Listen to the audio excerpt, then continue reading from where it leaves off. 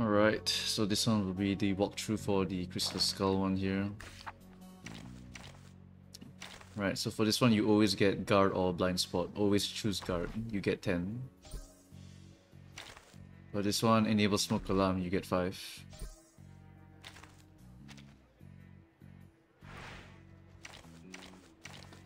For this one, choose the guards.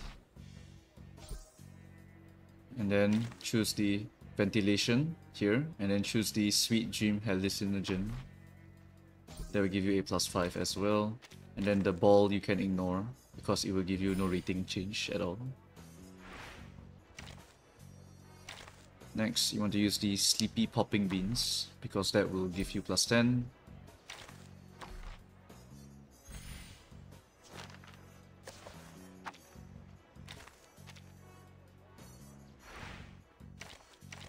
For the next day, check the nearby exhibits. Do not go to the warehouse. Warehouse gives you -10. Then for this, jump out of the window. Give you a +5. Okay, for this one, wrap it with clothes. You always get the same events at this point. Not really much randomized options. And then use these sticky balls here. The other one gives you a minus rating, so do not pick the other one. And if that is the last enemy, let us engage. You can pretty much win with anything. Requires Insight 1 level 25, but I pretty much shredded him with my Cornbloom, which is definitely a very balanced character.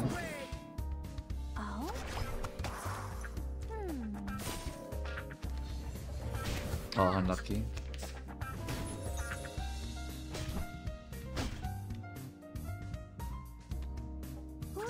Take it easy. Radio waves are everywhere. A little bit hot here. Target locked. Oh, come on. 1 HP. Handle it gently. Hey! Did I meet your expectations? Alright, and that gives you your final +10. End of mission report. Congratulations on your 100. Once again, I will just scroll through this. Feel free to just look at it.